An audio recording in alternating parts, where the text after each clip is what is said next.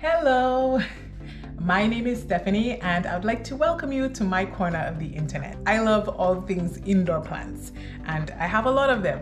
So today I thought I would give you a tour of the largest plants in my home. I started my plant collection in January of 2021 and I bought most of these plants. I think actually all of the plants that I'm about to show you today, I bought them all from my local plant shop. And they were all really small. So maybe to you, they may not be large plants, or maybe you've seen even bigger plants on other channels. But for me, these plants have come a long way from where they started. And I thought I could share that with you. If I have clips of some of the plants and how they looked when I got them, I will try to find them and include them in the video so that you can see where they started compared to where they are right now. So if you love plant tours and you want to see my big houseplants, just stay tuned and keep on watching. Priya. I call it Priya. It's my bird of paradise. It's pretty tall, almost ready to touch the ceiling. When I got this plant, it was very, very little. It's very, very small and it's come a very long way. As you can see, although the bird of paradise loves light, but it can easily get sunburnt. So the leaves are still quite sensitive to the sun. I know in some areas, some people can grow theirs outside, but mine likes just the right amount of light. And that has always been a battle between us, trying to get the perfect amount of light for it. Here we have some slits in the leaves. I believe this happens because of lack of humidity. Sometimes the new growth, I don't have any here right now to show you as an example, but sometimes the new growth that comes out can be a bit dry. And sometimes I just take my wet fingertips and put some water on it just to help it to be able to loosen as it grows. But if there's not enough humidity, when the plant tries to open up, it will begin to rip and then you'll get these slits. It doesn't bother me because, as you can probably tell, I'm not looking for perfect plants.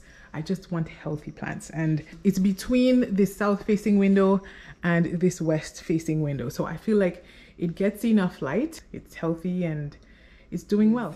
The next plant on our tour today is this Ficus elastica or rubber tree.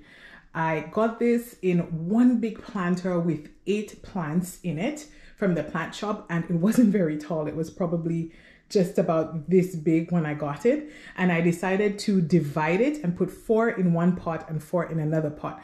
You'll get to see that other pot soon. This elastica lives next to my south-facing window, and this is where it spends most of its time. As you can see, it's getting really tall, and I'm going to have to propagate it soon or cut it back soon.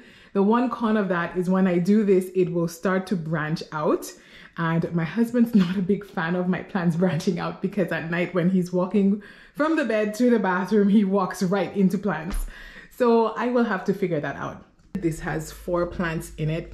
It's really happy. I fertilize this plant most times, like with almost every single watering. And if you look in my shorts, you'll see a repotting video where I took this plant out of a smaller pot and put it into a bigger one.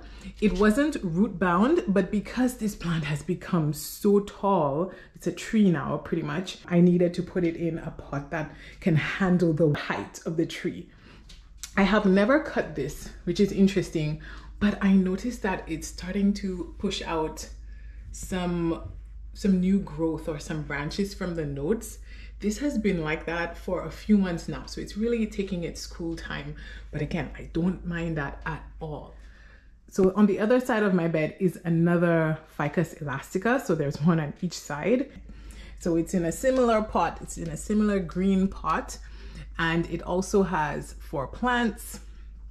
This one, the plants are a bit bigger, the smaller plants are bigger than the other one, but it's leaning significantly.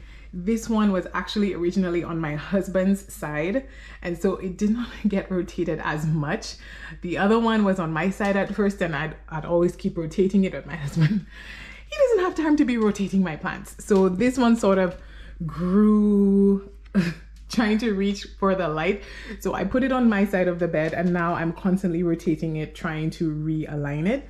I did put some twine to help to straighten it off, but it has gotten a bit slack now. So later today, I'm going to have to straighten it up. Also has 4 plants in it. And yeah, it's happy in this corner by the south facing window, and I water it about once a week. And yeah, it's not as tall as my other one, but I don't mind. I just like the look it gives my room. Welcome to one of the darkest corners of my home. One of the few plants who can live here is the snake plant. And I've put it in this corner because I'm confident that it could survive here. It's been living here in this corner for about a year now. If you look in the mirror, these are north-facing windows. Even if these windows are here, the plant is way too far away from these windows to benefit from the light coming from this at all. What I've done is I've installed grow lights up here. So at night or whenever the sun goes down or when the house gets a little bit dark, I turn these on, and I think this plant benefits from it. It's healthy so far. I haven't lost any leaves, and I really just water it every once in a while, sometimes every 3 weeks or so. You can see here where I've cut it and I've began propagating it successfully. If you look at my low light video, you will see some cuttings of this that I've given to my mom, and she has been able to successfully propagate and make many new plants for herself. She's even been able to gift them to other people. So yes, this is my beloved snake plant.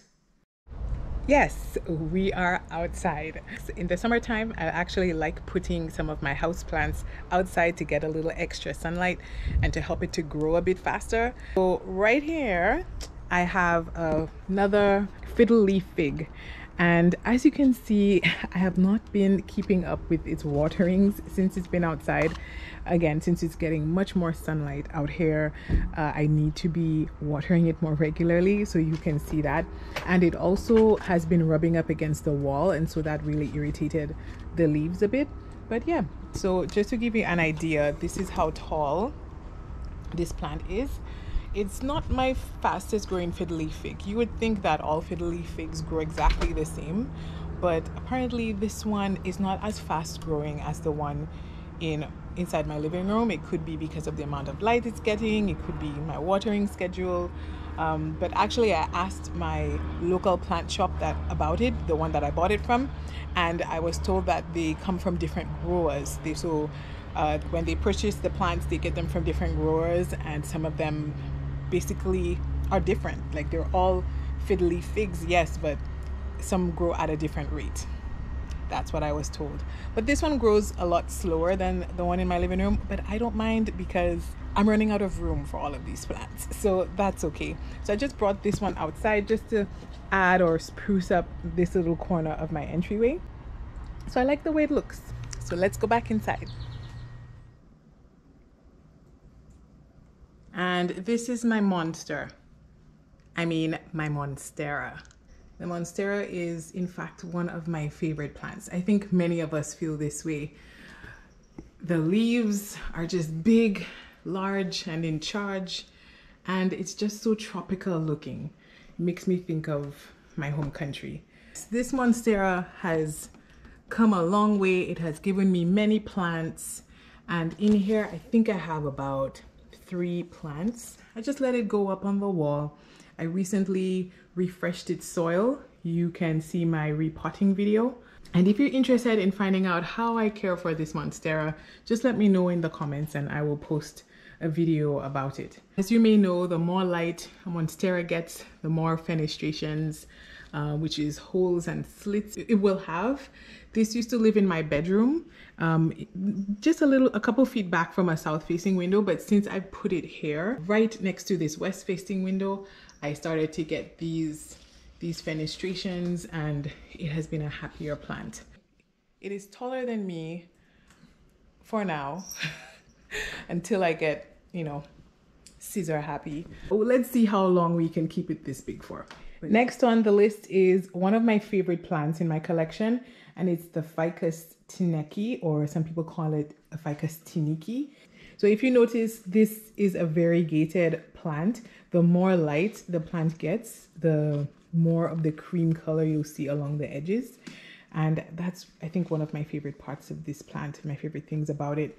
If you looked at my plant wall video, I did showcase this on my plant wall video. Since then, I've moved it to this corner of my dining room. When I got this plant, I'll see if I could find a picture of it, but it was so tiny when I first got it. It has grown really well.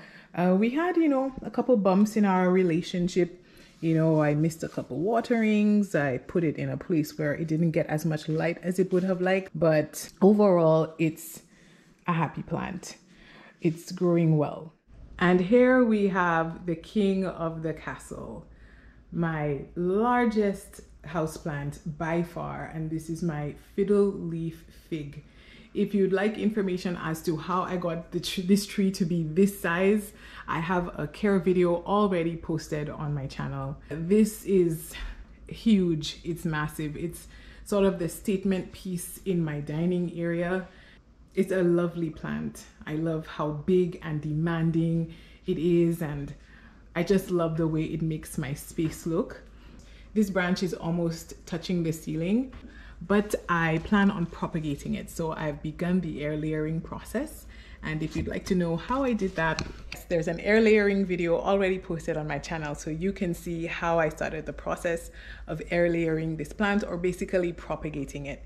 I've done it this way before and had great success, and so I'm doing it again. I've had this tree since January of 2021.